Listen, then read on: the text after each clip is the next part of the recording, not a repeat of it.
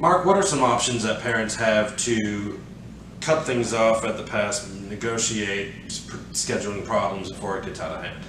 So a lot of it's going to depend on where things are. If you're in the middle of litigation, first thing is to call your attorney, okay? If depending on where you are in litigation, if a parenting facilitator is in place or a parenting coordinator is in place, you might want to utilize them to try to resolve it. It's going to be a whole lot less expensive than dealing with lawyers.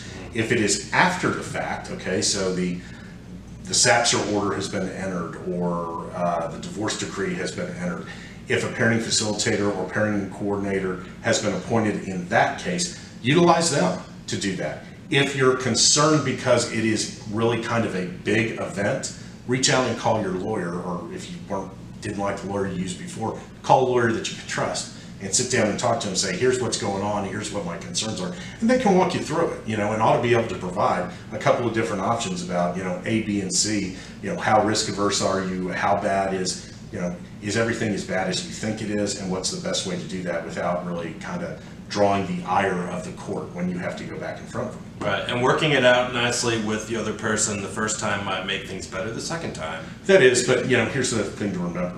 Generally, people get divorced for a reason, right? That's right. That's right. So we understand that everything isn't always hunky-dory. Reach out, talk to somebody. We can walk you through, what all your different options are. And everything, a lot of the time, a lot of those options just aren't that rough. Call Mark at Scroggins Law Group.